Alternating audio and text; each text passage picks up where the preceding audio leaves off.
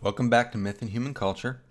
I promised you that today we were going to take a look at the trickster hero found in the story of the Osiris, Isis, and Horus. We're going to be doing Egyptian creation myths. Now, the story of Osiris, Isis, and Horus, which you should have read by now, is not straightforward the creation of the world. It's tied to a number of stories that are creation stories in ancient Egypt.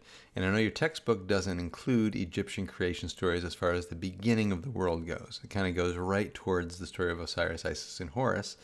And the reason for that is probably because there were so many different creation stories out of ancient Egypt, it's hard to pick the one that you want to include in the textbook.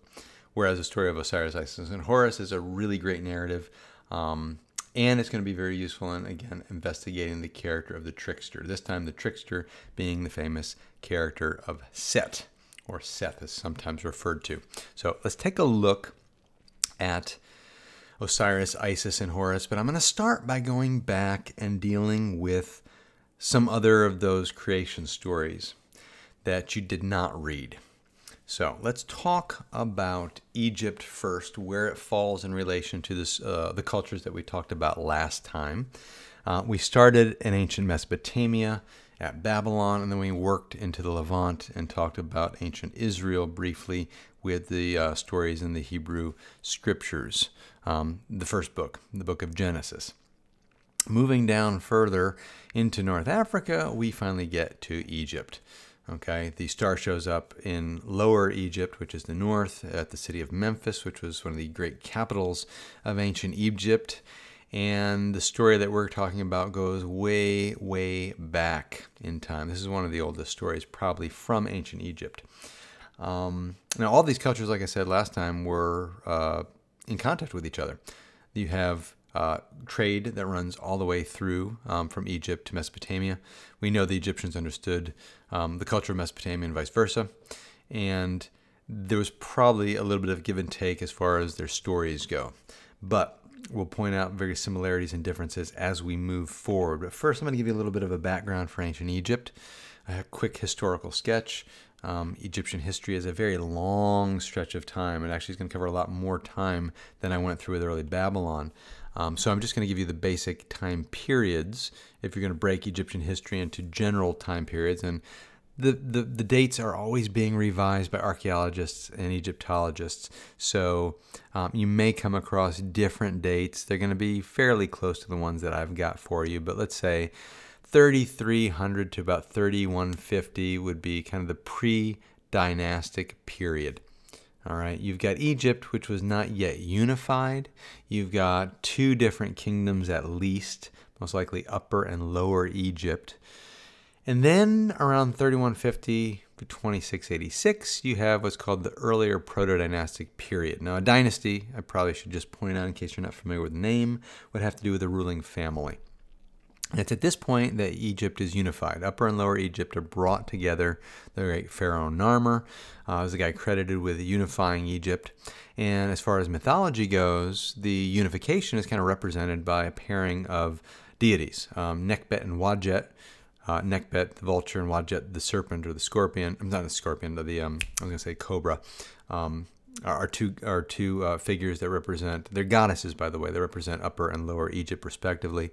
You also have the lords of the two lands, Horus and Set, basically, as they emerge, again, showing this union of the two kingdoms. From 2686 to 2181, you've got the Old Kingdom. Now, this is the time of the pyramids, which I've got, showing on the screen right there, but what goes along with the pyramids, and obviously not with all of the pyramids, are a group of texts that are known as the pyramid texts. They show up in the 5th dynasty in the pyramid of the pharaoh Unas, or Weni. And these texts, I forget how many they actually are, something like 800 different spells and incantations. They're funerary texts that have to do with the preparation of the dead, the deceased, for the afterlife. We should probably talk a little bit about the Egyptian view of the afterlife, but I'll see if I can unpack that maybe closer to the end of the lecture. But there were a number of different funerary texts that were developed over the course of numerous kingdom periods, the pyramid texts being the oldest ones. Okay, they were written on the walls of the pyramids, which is why they're called pyramid texts. But again, they're all magical. And then you get this intermediate period. There's going to be a number of intermediate periods that break Egyptian history from these kingdom periods. Usually a period of disunity, fragmentation, sometimes foreign invasion, but 2181 to about 2040 is the first one of these. 2040 to 1782, you have the Middle Kingdom, where you have reunification. The 11th and 12th dynasties come to prominence, and you're moving away from not only building pyramids, but using pyramid texts. Some of those spells and magical incantations and texts were adapted and adopted and moved into what are known as the coffin texts, which is I believe it's a much larger collection of funerary literature. These would be written on the inside of the sarcophagi, the coffin text on the inside of the coffin that went into the afterlife with the deceased. And I will point out something about the coffin, because that coffin is a very important emblem in the story of Osiris, as we'll see shortly. Second intermediate period, 1782 to 1570, would have been a fragmentation period. You have foreign invaders that take over a good portion of Egypt, particularly the north, the lower portion, the delta. These are known as the Hyksos. Then, after they're driven out in 1570 or thereabouts, you have the beginning of the New Kingdom, which is going to go until about 1070. Now, by this period, we've also moved away from the coffin text, and we now have the development of a new collection of literature. It's collectively known as the Book of the Dead. It's not really a particular book. It's a collection of all kinds of different scrolls, and different scrolls actually have different portions or different spells recorded on them. But the general title, or the actual title for this collection of material, is called The Spells of Going Forth by Day. Okay, you've probably seen illustrations from the Book of the Dead if you've seen Egyptian artwork on papyrus. These were papyrus scrolls that were placed into the coffin, into the tomb with the deceased, so that you have the spells handy for your judgment. Right? These are basically like answers. How you're supposed to respond to the gods who sit in judgment over you. The answers to the questions that you might want to take on the ultimate test, your test for the afterlife. Of course, after the New Kingdom, which was a period of empire and prosperity for Egypt, you move into another intermediate period, about 1070 to 525, if these dates can be trusted. And again, these are always being challenged. And then the late period, 525 to 332, I'm going to go a little bit further, and there's a reason for this. The Hellenistic period, which begins with Alexander the Great, 332 to about 30 BC, with the death of Cleopatra. This was the time when you have Greek rule. The late period, by the way, was a period where you have Persian rule in Egypt. Hellenistic period, Greek rule, really under the Ptolemies. Alexander the Great's general Ptolemy took over Egypt after Alexander's death in 323. And then in 30, after Cleopatra commits suicide, it was really the Roman Empire that kind of absorbed Egypt as a province, and it was no longer an independent kingdom. Now, the reason I'm going all the way to Rome is because the story that you guys should have read of Osiris, Isis, and Horus is not a story we get from the Egyptian texts. We have a lot of references to the god Osiris as, judge of the dead and lord of the underworld, going all the way back to the pyramid text. So we know the myth of Osiris was incredibly old. There are vague references to portions of the story in these texts, but the full story that we're about to discuss shows up in a Greek writer by the name of Plutarch, who was writing in the 1st century AD, in the early Roman period, or the early centuries of the Roman Empire. And he apparently learned the story from the Egyptian priests in Egypt, if he's to be trusted. So that's where we're going to get the story from. Now, let's go back and talk a little bit about some of these creation myths that kind of set the stage for the generation of Osiris, Isis, and Horus. But these would be some of the gods that come along a little bit earlier. Now, there are multiple creation stories, and they are all kind of unique and different and would be regional. Remember, Egypt wasn't unified until about 3150 BC. Prior to that, well, even after that, it really doesn't matter whether they're unified or not. There were different local stories in circulation. This particular city may have their particular story.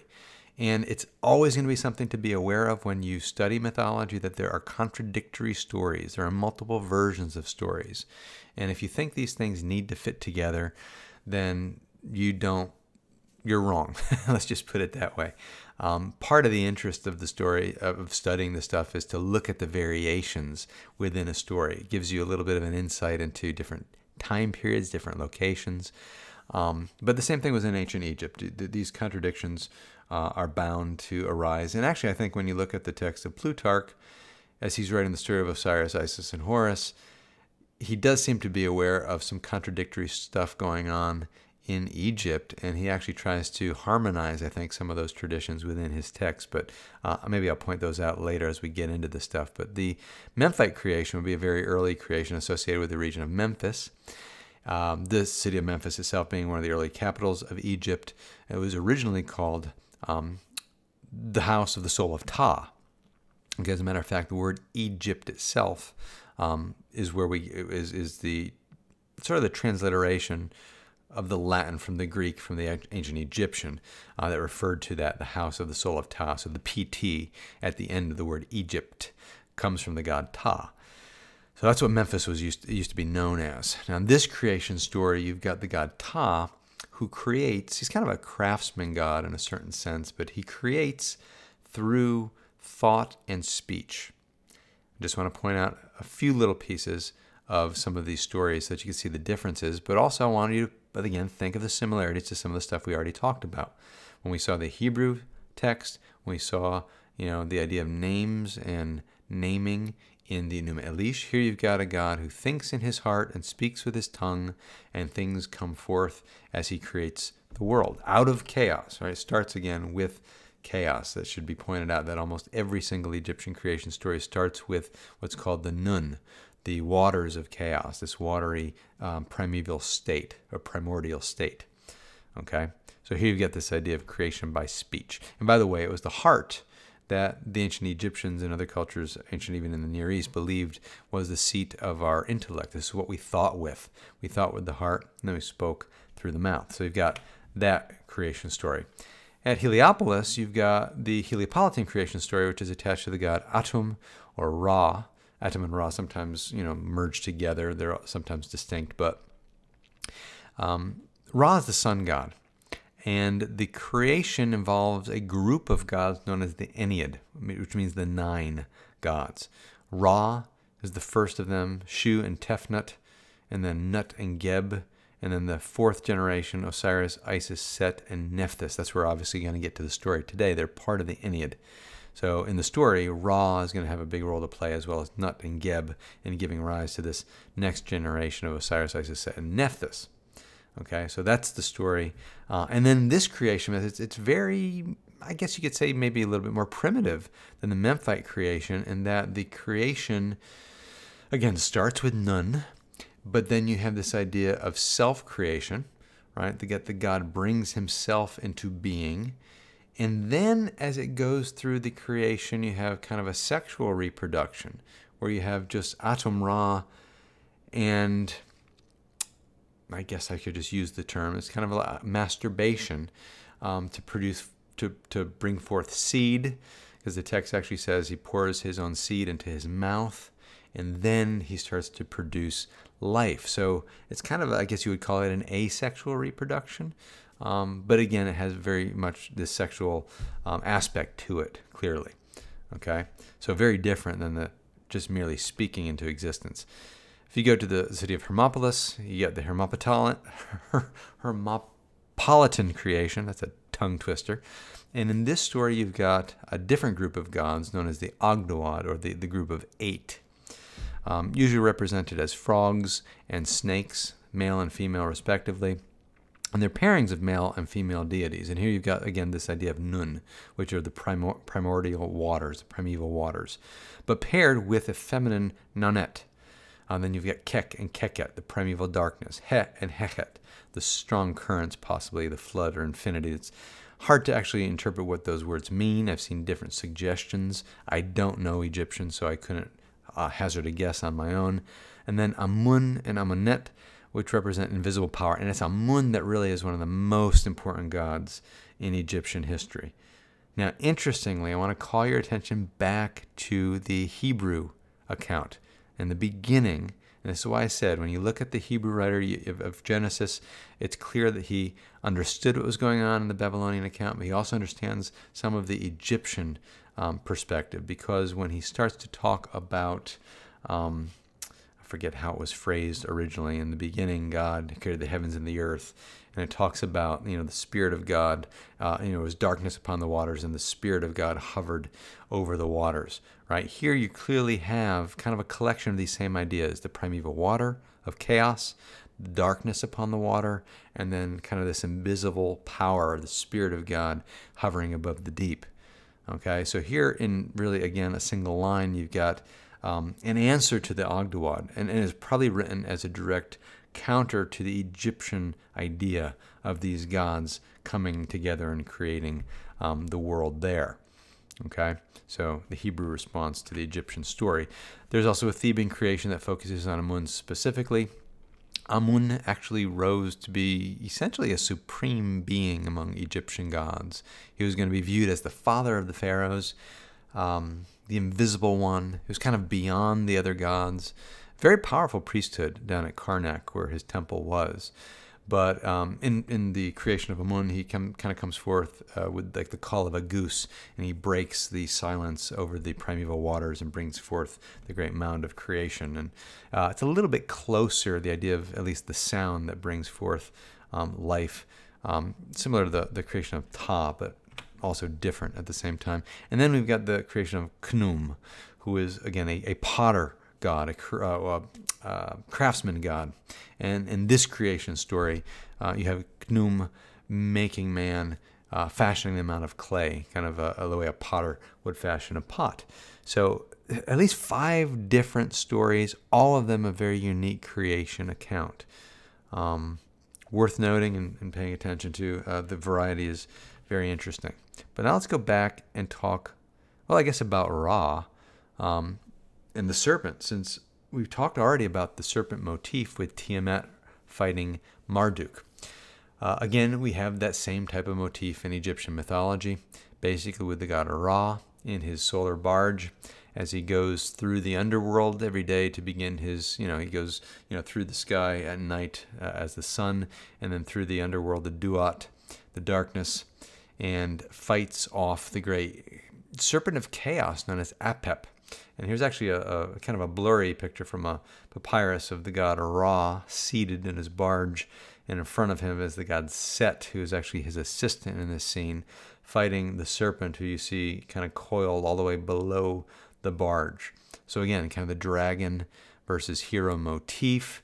And this is a recurring thing. He continually has to fight the serpent every night, over and over and over again, so that the sun can bring forth order the next day. You've got to struggle against the darkness and the chaos, which always seeks to destroy order eternally. Okay, so that's kind of this running theme in Egyptian mythology. Now, let's get to the big story, the story of Osiris, Isis, and Horus. I already said it comes from Plutarch. His work was called On Isis and Osiris.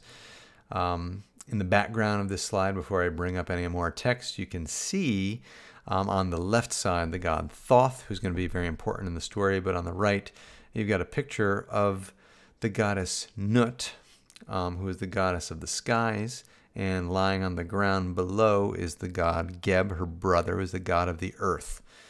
It's kind of interesting that the sky deity is a goddess, and the male deity, it represents the earth. It's not that you don't see earth gods in various cultures, but very often, especially Indo-European mythological traditions, they're reversed. You have a sky father and an earth mother. The Egyptians had it reversed, and that's fine. But between them, you've got the god Shu, who's holding up his daughter away from his son. If you remember the generations I gave you in the Ennead earlier, the idea of there needs to be something that prevents the heavens and the earth, or keeps them from collapsing one upon the other. It also prevents the two children from coupling, and it's kind of a sexual union between heaven and earth. It's something that we can refer to as the hieros gamos, this holy marriage that we'll see in other texts and traditions.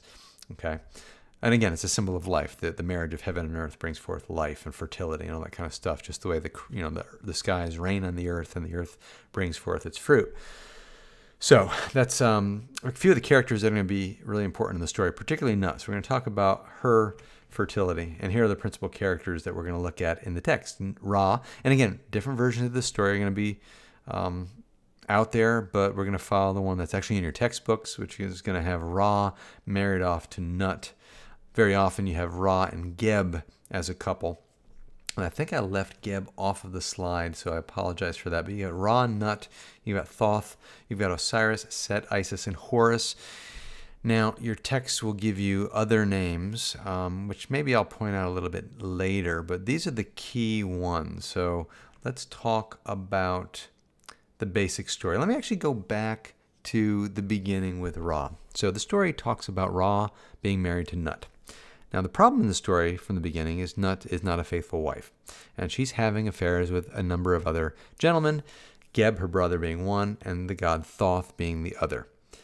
And as always happens in mythology, the goddess conceives, and she's going to conceive multiple children because she's sleeping with multiple people. And in the story, she actually has children that she conceives with Ra, with Geb, with Thoth, all together. She has 5 children that she conceives, and Ra finds out of her unfaithfulness and then curses her and prevents her from giving birth, which is a pretty bad curse when you're pregnant with pentuplets or whatever they're called when you've got 5 of them. Anyways, the 5 children cannot be born on any day of any month of the year. Now, whenever they issue a curse or a prophecy in mythology, there's usually some kind of loophole or some way around it. Now, what happens is it seems pretty airtight, and Nut is definitely in agony, but the god Thoth, who happens to be a god of wisdom and magic, figures out a way to manipulate the situation and win forth enough light to produce some new days. He actually goes and gambles with the moon and wins, it's basically, as he wins one of the games, he takes a little portion of the moon's light and then stockpiles enough light by winning enough games so that he can create 5 full days, which are then added into the calendar, moving their calendar from, a 360-day year to a 365-day year. Now, what's going on in the story at that point is essentially an etiological myth. You're dealing with an explanation of something, and if you don't know anything about Egyptian astronomy, the Egyptians were able to come up with a much more effective calendar when compared to the surrounding cultures. Most of the cultures in the ancient world used a lunar calendar, including the Babylonians and the Hebrews. And that lunar calendar usually had fewer than 165 days. Almost all of them do. It varies from culture to culture, whether it's 354 to 360 or somewhere thereabouts.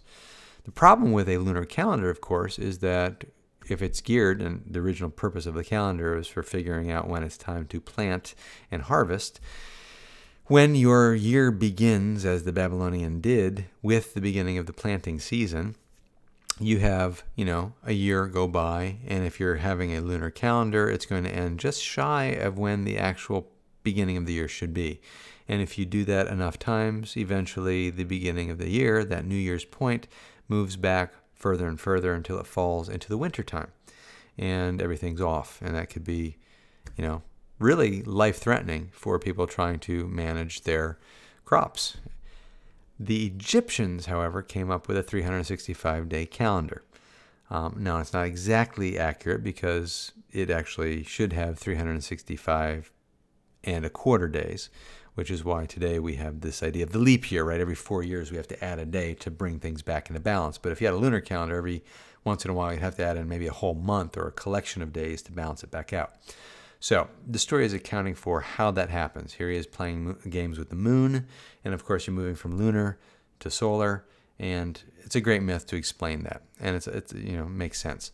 Now, the way the calendar was arranged for the Egyptians was you've got 12 months of 30 days, and at the end or beginning, wherever you want to put that, you've got 5 special holy days that are placed outside of any of the months of the year. Hence the loophole and the curse. She can't give birth in any day of any month of the year, but here's 5 new days that happen to be outside of the months of the year. And those were sacred days in ancient Egypt. Okay? And those would be the days that Nut is able to finally give birth to the 5 children. Basically, 1 on each of the 5 days is the idea. Trying to think if there's anything else I left out when I'm talking about the story of the lunar calendar there. If I did leave something out, I'll try to throw it in later. Often there's a bunch of stuff that I want to say, and I just blank out every once in a while. So anyways, okay, now that you've got the birth of the children, I want to pay attention to who the 5 children are, because there's only 4 of them listed on your screen. You've got Osiris, Set, Isis, and Horus. The one that I left out was Nephthys. Now, on the screen, this is another thing, I should have made this even more clear. When I'm putting the name Horus on the screen and saying he's an important character, I'm talking about Horus that Plutarch refers to as Horus the Younger, to distinguish him from Horus the Elder. So in the story in your text, the 5 children are Osiris, Set, Nephthys, Isis, and Horus the Elder. Horus the Younger comes in a little bit later. Now, Horus the Elder is not going to be a big player in the story. I've always speculated, and I could be wrong, that it's possible that Plutarch includes a Horus the Elder and a Horus the Younger as a way to make sense out of the fact that you have various versions of these stories circulating in Egypt, and where one place may talk about Horus being a brother to Osiris and Set, another story talks about Horus being the child of Osiris and Isis. So, perhaps those are just divergent versions. Maybe there were 2 different Horuses. But again, I think Plutarch does want to harmonize these things, so he's going to make it very clear that there are 2 Horuses, and then we're going to focus on the younger one a little bit later. The one that's interesting as far as the birth story goes is Set. Now, Set is going to be the trickster in the story. And even when it comes to his birth, he is going to break the rules. He's going to push the boundaries. He's going to set his own manner of birth. He doesn't come out the natural way. He comes out through his mother's side, and he comes out by cutting his own way into the world. All right? So it's a figure that represents chaos and darkness. He represents the deserts. Dangerous character. And he really does emerge into this story much the way the serpent does in the story of the Garden of Eden, as a character that represents evil. Now, let's talk about the trickster Set and exactly what happens. Osiris, the premier child of that group, is going to be the first pharaoh. And Osiris is a good pharaoh. He is a pharaoh that the people love. He is a god. And by the way, if you don't know, the Egyptian pharaohs were not only kings of Egypt, they were gods among men. And it starts with Osiris. He is a god, he is a man, he is a king. And he's a cultural hero, which is kind of interesting. He brings the knowledge of farming to Egypt, right? He civilizes the Egyptians, right? He brings benefits to the people. This is very different than Marduk, who created man to be a slave to the gods. The Egyptians had a totally different worldview. Osiris here is actually helping man. There's almost an intimate relationship. And people love him. And that affection of the people for Osiris is what brings about jealousy in Set. So here's that motivation of jealousy. Set wants what his brother has, and he wants to eliminate his brother. And he goes about it really the wrong way. He decides he's going to assassinate his brother, and he has this elaborate plan where he goes into his brother's chambers while he's sleeping, and he measures Osiris as he sleeps to find out exactly the proportions of his body, and then he has a box built. And this box is absolutely gorgeous. It's the best craftsmanship you've ever seen. It is, inlaid with all kinds of jewels and painted, and it's highly decorative, and it's brought out during this wonderful party that's being held. And then Set offers it to whoever can fit inside the box just right. And everybody at the party goes and tries to get inside the box. And of course, if you're a little too long, you don't fit. If you're too short, you may actually fit inside, but you don't actually count as fitting because you have to fit perfectly, so nobody fits. All right. Long story short, Osiris takes his turn. And Osiris fits perfectly. Of course, it's made to his proportions. Why wouldn't he? But as soon as he lays down in the box, Set and his henchmen throw the lid on the box, nail it shut, seal it with lead, and then he takes the coffin, which is exactly what you should be picturing by this point, and dumps it into the Nile River. Now, you've all seen, hopefully, a picture of an Egyptian sarcophagus, right? You've got the human features and form sculpted right into the box itself. Now, if you know anything about the afterlife, the journey to the duat that the deceased goes through. You can journey into the afterlife by boat, as was often the case with the early pharaohs. The burials around the tombs at the Great Pyramid included these boats that were designed to be the passageway or the transportation vehicle for the pharaoh into the afterlife. The average person, of course, doesn't have a boat that they're buried in, but they would have a coffin. The wooden coffin would be a symbolic replacement for the boat. So here in this story, it's very clear that coffin is being put into the water, and it's going to sail down the Nile much like a boat. And off Osiris goes into the afterlife. He is now deceased. The pharaoh has been removed, and in its place, the trickster has assumed control. Right? The trickster has overthrown the father figure, and Osiris didn't see it coming. He is completely gullible and naive to even get in the box in the first place. Right? Any audience in the ancient world, especially in Egypt, hearing this story, you're already, like I said, picturing what he's getting into, but he's too blind to see it. So here's the idea of the father archetype, the father figure, who might be a good king and not a tyrant, but he's blind, right? He's naive. He's easily deceived. Maybe his time is up. Maybe he, deserved what he got. You could be the judge of that. Anyways, if I haven't showed you the visuals of some of these, you see Osiris on the side, on the left. He's always depicted either as blue or green skinned, wearing the white crown of Upper Egypt, and basically a mummified figure. Also a pharaoh carrying with him the flail and the crook, which represent him as shepherd of his people and him as the administrator of punishment. Up in the the right side is the goddess Isis with the cow horns and the sun. And then below that, you've got a depiction of Set, who is a very bizarre character. We don't exactly know what kind of animal he is supposed to be, but again, he represents chaos, so he doesn't have to be anything in particular, right? Chaos doesn't really have a known form. Now, here you have the sarcophagus, the box that Osiris gets into, and I'm sure that's what you were all picturing. I probably should have brought that up as I was telling the story. And then off he goes down the Nile. Now, where he lands is interesting as well, because when you read the text, it says he gets kind of caught up in the reeds in the delta, and then he ends up at Byblos. And you might think, if you don't know the geography of the ancient world, that that was somewhere in the delta region of Lower Egypt. But in fact, Byblos is a Phoenician city on the coast of the Levant, and that was a long-standing trade partner with ancient Egypt. Byblos and Egypt had all kinds of trade going way, way back in time.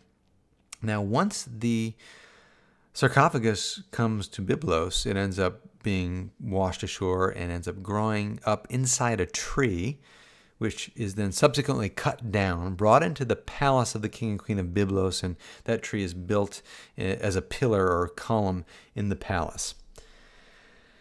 Now, Isis is the one we need to focus on. This is the preeminent goddess in ancient Egypt. By the time Plutarch is writing, Isis was the supreme goddess of all Egypt. She had swallowed up, by the Greco-Roman era, almost all the roles of all the other major goddesses of older Egypt. And she is very clearly the epitome of the devoted and loving wife and partner.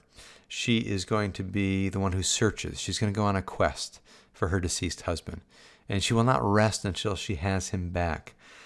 She's the daughter of Thoth, so she is also going to be someone who's skilled in magic, and her hopes are to bring her husband back to life. And as she travels the world searching for him, she finally tracks him down in Byblos. And the story is that in Byblos, she goes in disguise and shows up as this woman to the court of the king and queen, King Melkarthus and Queen Astarte. And they fall in love with this young woman and decide to make her the nurse for their infant child. She falls in love with the family, and she decides to take care of this child. And as a gift to the couple, she decides to give this baby the gift of immortality. And the process by which the immortality would be given to the child would be by roasting the baby in the fire at nighttime while the parents are absolutely unaware this is going on. Now, if you've heard something like this before, it might be because you've read a very similar story or a similar scene in a story from Greek mythology. It's the story of Demeter and Persephone. I don't believe we're covering that story this semester in the class, but it is one of the greatest of the Greek myths. I highly recommend it. But in this story, which is clearly a parallel, you have much like the Greek story, the parents wake up, interrupt the ritual, robbing the child of immortality. Now, Isis, unfortunately, has to let them know what she was attempting to do, and also gives them the bad news that because of their interruption, the child was not going to become immortal. And then she goes ahead and says, by the way, my husband is in the pillar in the corner. Would you mind cutting that out and letting me take him back to Egypt, which they do. Okay, so she ends up getting her husband back. But it's this weird little side story in the midst of the greater narrative. Now, what's she doing in Byblos? What's the whole significance of the fire and the baby? I always like to point this out when we get to this part of the story. As a matter of fact, I think your text actually cuts that part out of the story, as the text is heavily edited. But it's really so fascinating. I hate going by without making a few comments about it. And the comment that I want to make is that we have in this story, I think, a preservation of a much older ritual and tradition that seems to be coming across in kind of a veiled way. It's probably a mythological remembrance of ritual. And we already talked about, myth-ritual theory, how myth and ritual, by some accounts, were intimately connected. Now, if you know anything about the religion of the ancient region of Phoenicia, this region that was once known as Canaan, the gods of Canaan actually show up in the story. The king and queen of Byblos, King Melkarthus and Queen Astarte, those are actually the names of deities that would have been worshipped by these people. God Melkarth, or Moloch, the MLK, could be pronounced a number of different ways. Melech, and on it goes. The word could literally mean the Lord, but it was generally used of a particular deity, sometimes associated with the god Baal. The god Astarte, who's kind of a version of the Mesopotamian goddess Ishtar, a goddess of love and fertility. Those are the two figures that you see in the story.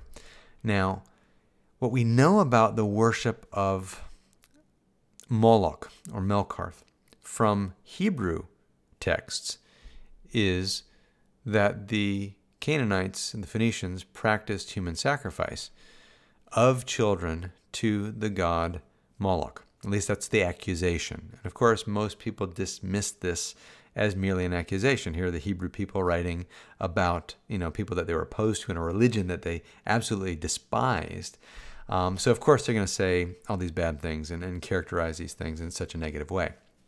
Now, the interesting thing is we have a little bit of information about Phoenician culture from other writers in the ancient world, particularly the Romans. And the Romans had their own interaction with the Phoenicians, particularly the Phoenicians in North Africa, directly south of Sicily, at a place known as Carthage. Now, if you know anything about ancient Roman history, and we're going to do some Roman myth later this semester, you're going to know that the Romans had a series of wars with the city of Carthage, known as the Punic Wars, in the middle of the Republic. And the Carthaginians were also accused by the Romans of human sacrifice, child sacrifice to their god, which they referred to as Jupiter, but it's basically the Latinized version of, again, Baal or Melkarth. Now, the same thing, scholars basically dismissed what the Romans had to say. They're merely characterizing their arch enemies in a particularly negative way. So generally they would dismiss the accounts of the Hebrews and the Romans as trustworthy. Now, modern archaeology has come along and discovered some things that caused some scholars to reconsider. Now, this is still up for debate among some scholars how you interpret this, but when you get to certain grave sites that have been excavated, particularly around the areas of Carthage and certain places in Sicily where Carthage had colonies, you find the Carthaginian Tophet, or grave site. And in these cemeteries, you find these mass burials, cremation jars filled with the remains of children. From my understanding, the vast majority of the children in these urns were male by tests that have been done, usually within a particular age range. But again, a lot of this has been speculated as to maybe the child mortality everybody knows in the ancient world was incredibly high. Was this just due to the high infant mortality rate, or is this something more going on here?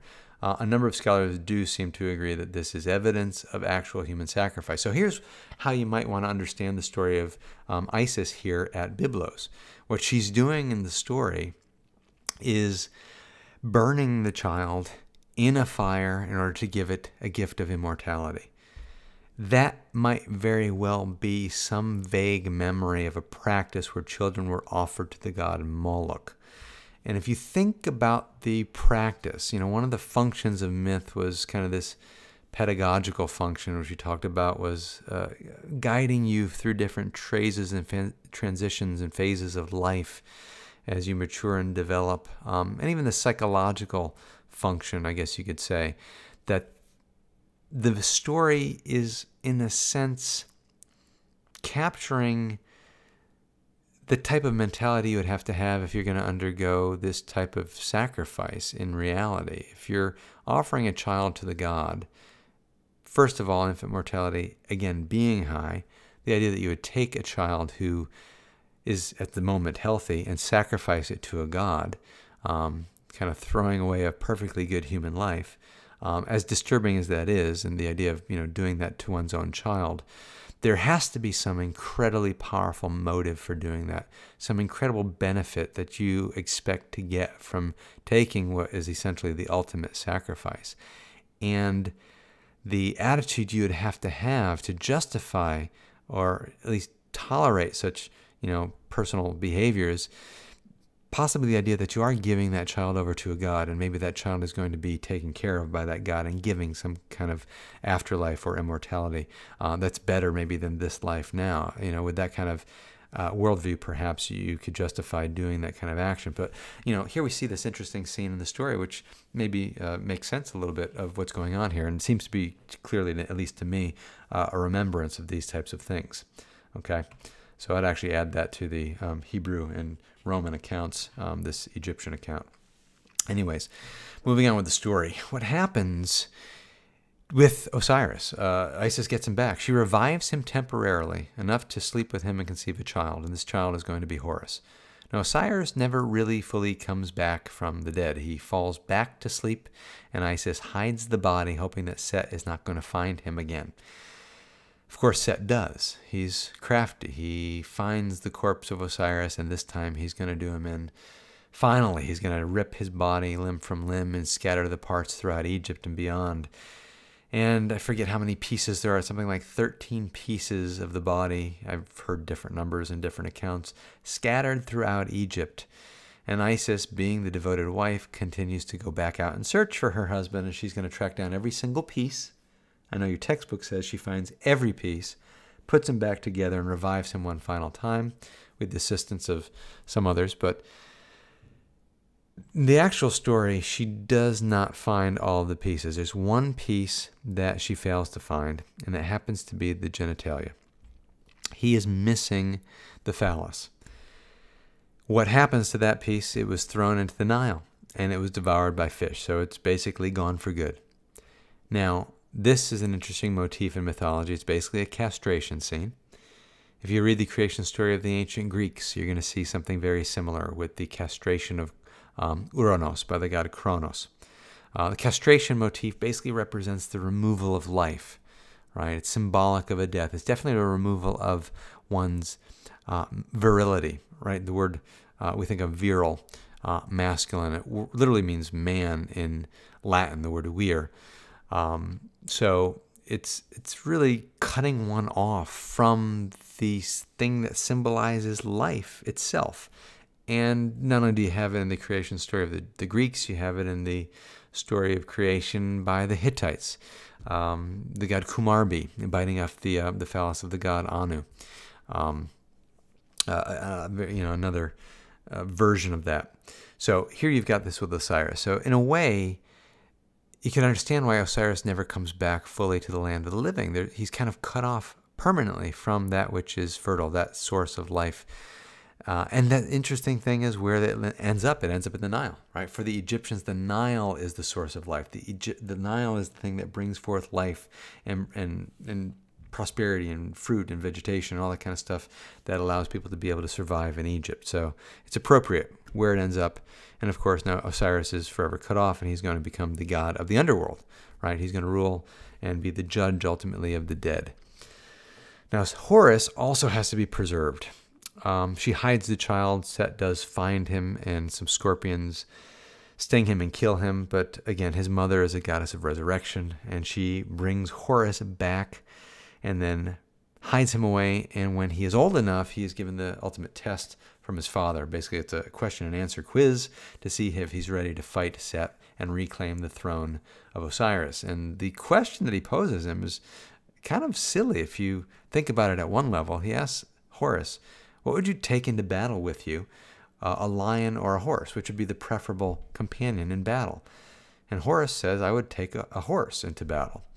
And if you read the text, it's interesting the reason he gives for it. But the reason he gives, by the way, is to pursue the enemy that he defeats, to pursue a fleeing enemy, which of course the horse is very useful for. Now, I want you to think about it for a second from a different point of view. It seems like a silly question to ask to see if somebody's ready to, reclaim the throne, if he's mature. But if you ask that very same question to a little child, 9 times out of 10, I would bet that the little child would say, I'd rather have a lion with me in battle, right? Because a lion's obviously much scarier and more ferocious than a horse, at least from their perspective. But of course, it's the child's answer, right? It's not the mature answer. The horse, very often bred for war. It's an animal that's controllable, but it's also the reason he puts forth that shows his maturity. And it's that he is going to use it to pursue a fleeing enemy, which in a sense indicates Horus already has the battle won, at least in his mind. He's not trying to figure out if he will beat him. He's seeing him as defeating his enemy and then kind of wiping up afterward. So yeah, Osiris says, you're ready. And then on he goes to battle Set. And this is your climactic scene, right? This is the Marduk versus Tiamat scene all over again. Order versus chaos, Horus versus Set. And Horus wins. And there are different versions of the story, how long the battle lasts, whether it's 3 days, 3 years.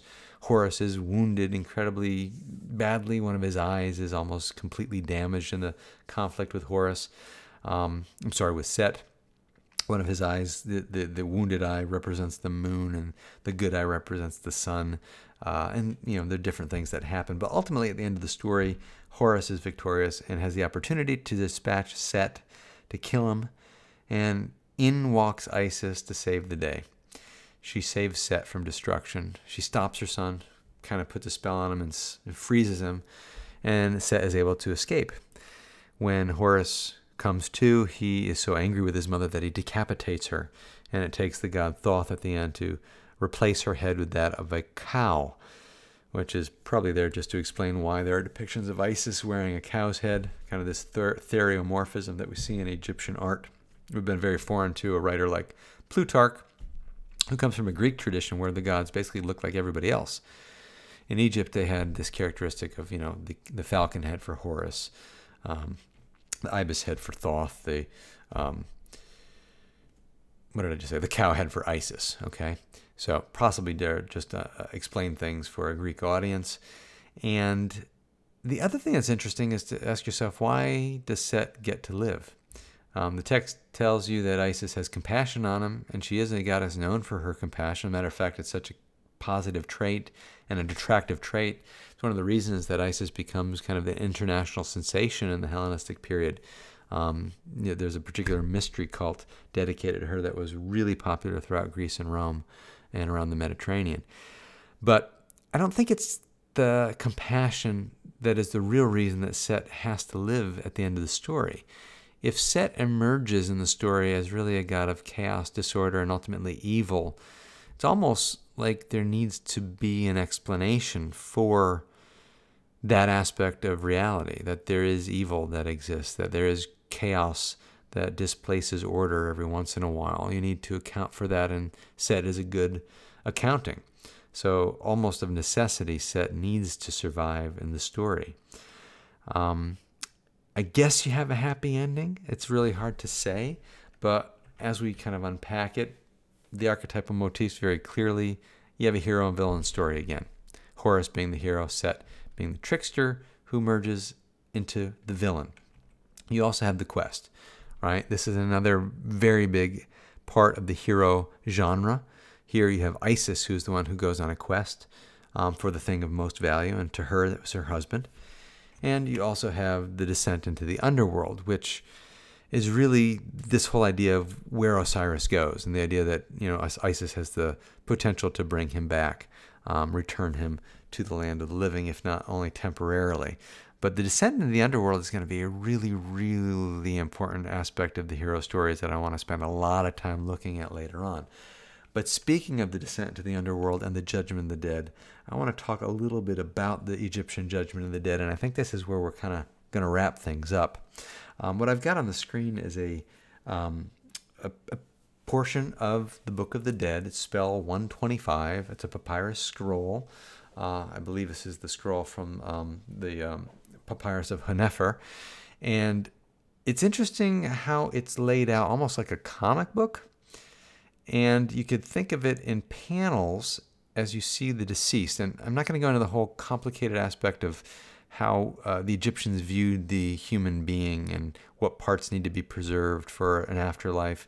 But there is a test in the afterlife. There is a judgment in the afterlife. And if you want to know a little bit more about this, I guess you can watch my Ancient Medieval Humanities class lecture on ancient Egypt, where I do discuss it a little bit more in depth.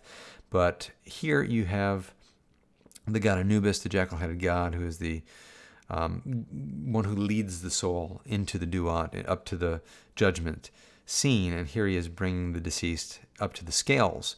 And then you see him kind of in the next section where he is weighing on the scale the heart of the deceased on the left, and on the right you see a feather which represents Ma'at, or balance and order and harmony and goodness and all the things that you need to live according to pass the judgment. So if your heart is light as the feather, you pass on. If your heart is heavy, hard, and the scales tip in the other direction, then you don't get punished, you get annihilated. And the beast at the bottom of the scales there is Amet, which is a combination of the most ferocious animals in Egypt, which have been the crocodile, the lion, and the hippopotamus. And in spite of what most people think, the most dangerous of the three, the one responsible for more deaths than any others, happened to be the hippopotamus. I don't know if anybody was aware of that. But anyways, that's kind of off the topic. Right next to that, you have the picture of Thoth, who is recording the proceedings. And then after that, Horus leading the deceased up to the throne of his father, Osiris, who sits in judgment at the end. And if the individual has passed the judgment, they're going to go on to the field of reeds, the paradise for the deceased in the afterlife. And again, behind Osiris, you see his sisters, Nephthys and Isis, who take that position. So that's the story of Osiris, Isis, Horus. It is a wonderful story. I think it's a better narrative probably than you get out of the story of the Enuma Elish. The Enuma Elish is fascinating, and it's got a lot of interesting things happening, but just from a narrative point of view, the story doesn't work as well, as far as I've seen, with a modern audience. My students almost universally enjoy the story of Osiris, Isis, and Horus, whereas they tolerate, in a sense, the story of, what's it called? The Enuma Elish. So, I don't know why the screen blurred there, but that wraps up the first two lectures on trickster heroes. So we've done the Enuma Elish in Genesis in our last lecture. We've done Osiris, Isis, and Horus today. So the trickster character that you focus on is Set. Next time, we're going to be moving on and dealing with the trickster story of Prometheus. And then after that, our final trickster story is going to be the character, the story of the death of Balder, and a trickster hero is going to be the god Loki. So we'll begin to do ancient Greece and then the ancient Norse shortly after that. So again, read the stories. I appreciate you guys tuning in and sticking with the lecture. So until next time, take care and goodbye.